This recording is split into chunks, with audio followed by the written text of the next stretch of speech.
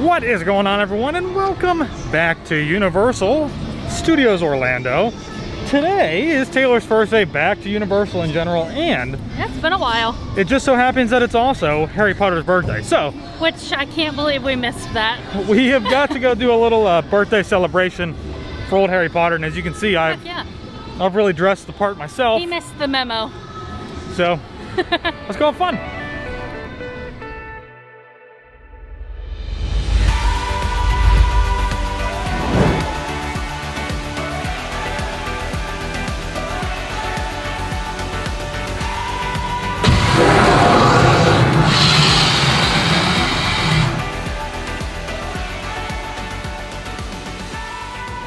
One of my favorite parts is just walking into Diagon Alley and like hearing the bricks move.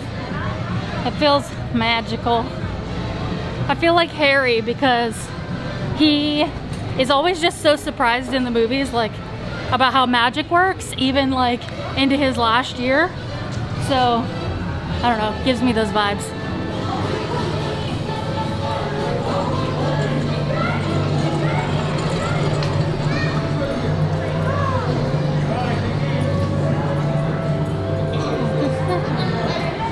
Noticed that before.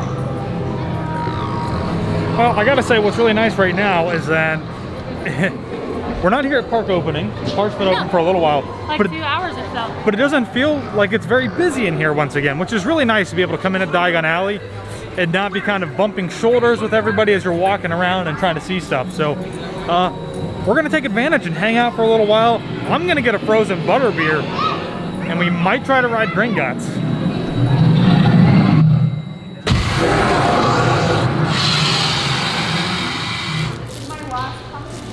Oh my gosh, how lucky was that? And then just make sure you shake it up, all the good stuff at the bottom. But hold on to the cap because it does fly off. Okay, thank you very much. Enjoy, guys. Thanks. So, I have got my frozen butterbeer. I don't know why I always get frozen. I've never even tried the regular kind, but it's just a little bit more refreshing on a very hot day. And of course, I'm wearing a long sleeve today to try and protect myself from the sun. So, it's always really good, and it's kind of one of those things that just makes you feel or immerse. Like, to me, I feel a little bit more immersed in the park. Like, it's one of those I know I'm here kind of moments when I've got my frozen butterbeer and getting a brain freeze. This whole time I've been sitting here basically chugging this butterbeer so that we could take photos, not even thinking that this is a black straw, so you can't tell if I'm actually drinking it or not. So brain freeze. Yeah, see? Brain freeze. So there's multiple places that you can get butterbeer in all of the Wizarding World of Harry Potter, but here in Diagon Alley we got it at the Fountain of Fair Fortune. I looked at the sign before so I knew what to say, but I totally forgot. But we wanted to get a pumpkin juice because we've never had it before, and I really wanted to take a picture, and we actually got their last one that they had in stock for right now until they restock, obviously. So we got some pumpkin juice, and Josh is gonna drink this because I already know I'm not gonna like it. Alrighty, for the first time ever, gonna try pumpkin juice. Oh.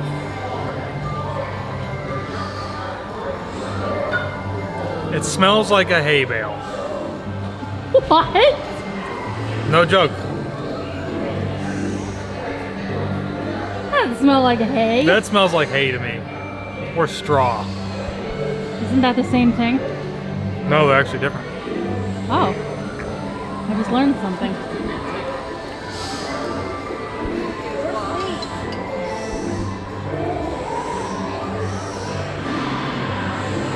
It's not bad. It tastes like pumpkin pie. Does it taste cinnamony? Not super cinnamony, but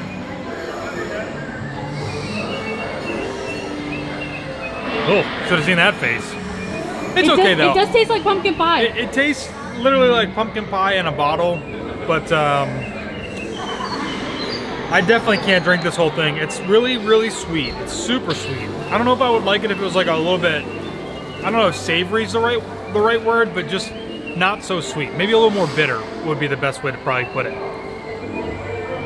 but I really smell straw or hay. That's what it smells like. Okay, you totally just missed it because Josh was messing around, but this snake in the window scared me, and then Josh pushed me, so then I couldn't get away.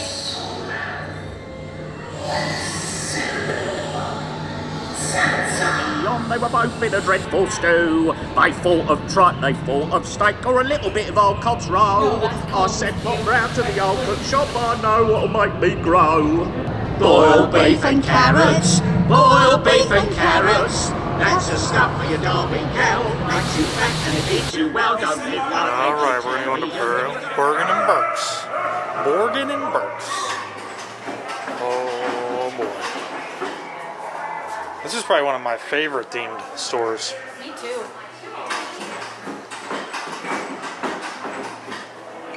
Are they tattoos? Temporary tattoos! Temporary tattoos. What is going on over here? There's something trapped in here. Oh, I never noticed this before, but they've got somebody trapped inside this truck. That is pretty cool.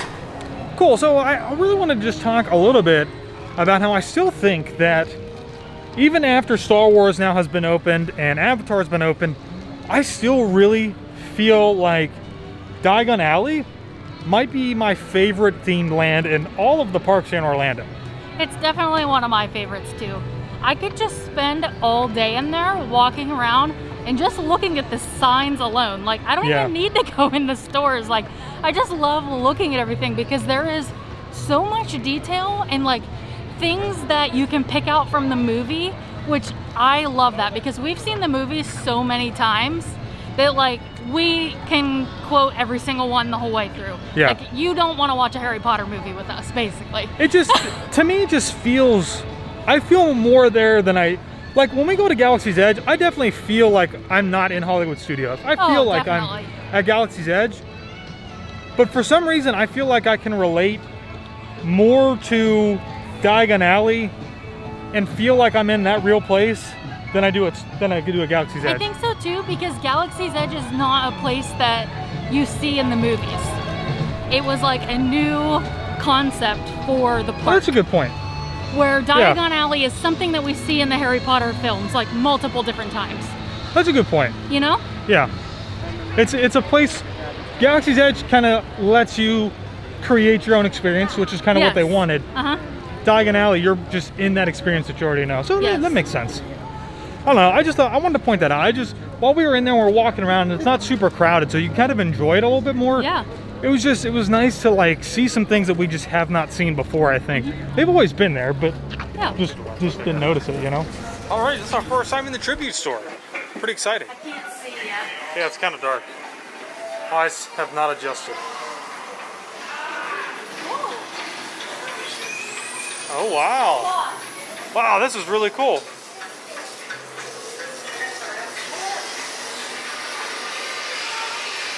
I was waiting to be scared. I know, how about it, right? So you can actually pick up some artisan painted skulls. Some of them are a little bit different price, which is kind of cool.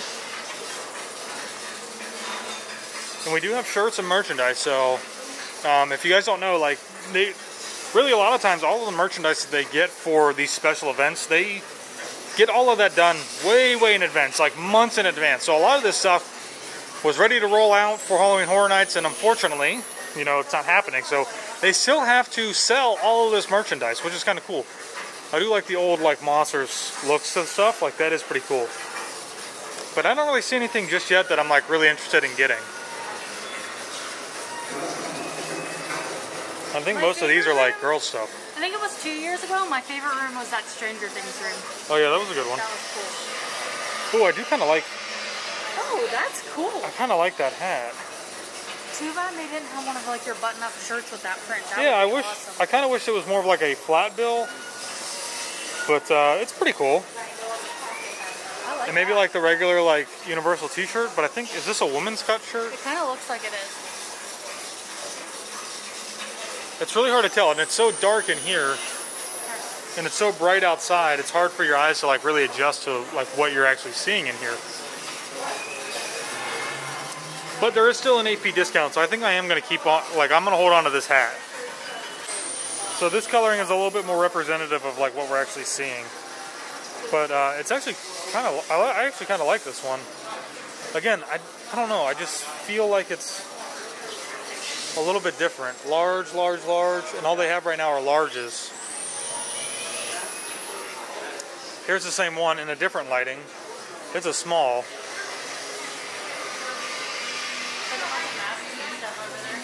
Oh yeah, that's cool. A Halloween, oh yeah, all Halloween headbands basically. I will say one thing so far though that they probably need to try to work on a little bit is just giving people the opportunity to actually stop and look. Because even with us just trying to have an opportunity to look, they've already basically filled up this first room, and they now have more people coming in, but nobody's actually like making their way into the second area. So just like a little thing to point out. I know it's not like that big of a deal, but just, you know. I know, now we just have to wait to get into the next room. Right, which isn't that big of a deal. It's just that they just keep funneling more and more people in here. So when you talk about like trying to space people out. All right, so here's the second room. So there's only 2 rooms for the tribute store. Check out this clown. I'm loving it. I wish we could have really seen some of the houses this year.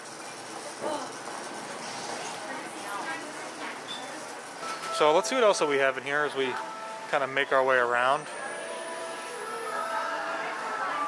Oh, they've got socks. Those are kind of cool. And shot glasses and pins. I'm not a huge fan of this shirt, but you know, still kind of cool. And then we've got like some miniature, they call these furry bones. But these are actually kind of cute. But these are actually, like, these are basically like a Funko Pop or a, what would you call it? Oh, that behind you is freaky. The ticket booth? What's the other thing? Like, what was the Vinylmations? That's basically what they are. They're just like Vinylmations. So I'm going to get this shirt. They just rolled out some mediums, so I'm going to buy it. Oh, they got voodoo keychains. Is that little, like... Those are a little weird, huh? They've got a bunch of them, though.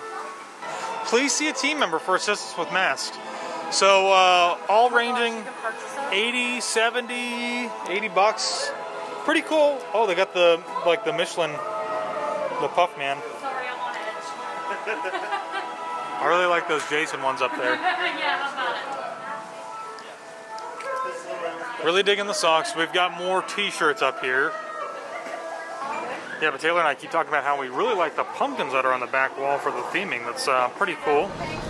Alrighty, well that is going to do it for us here at Universal today, which was a lot of fun. It really was, and I predicted that that was exactly what Josh was about to say. I will say this, it was extremely hot outside. It was, but I mean, it's Florida in the summer, so there's really nothing we can do about it. Exactly. But it was fun. We got to explore a little bit more Harry Potter and just kind of enjoy the theme area and check out the tribute store, which, you know, again, sad that there is no Halloween Horror Nights, but hey, what are you going to do? Yeah. So, yeah. There was a lot of shade in Diagon Alley, too. There was a ton. So that, like, made it really nice. Very nice. So, yeah. Man, let us know when you guys are planning on coming down to Universal next. And we will see you all in the next one. Happy birthday, Harry Potter.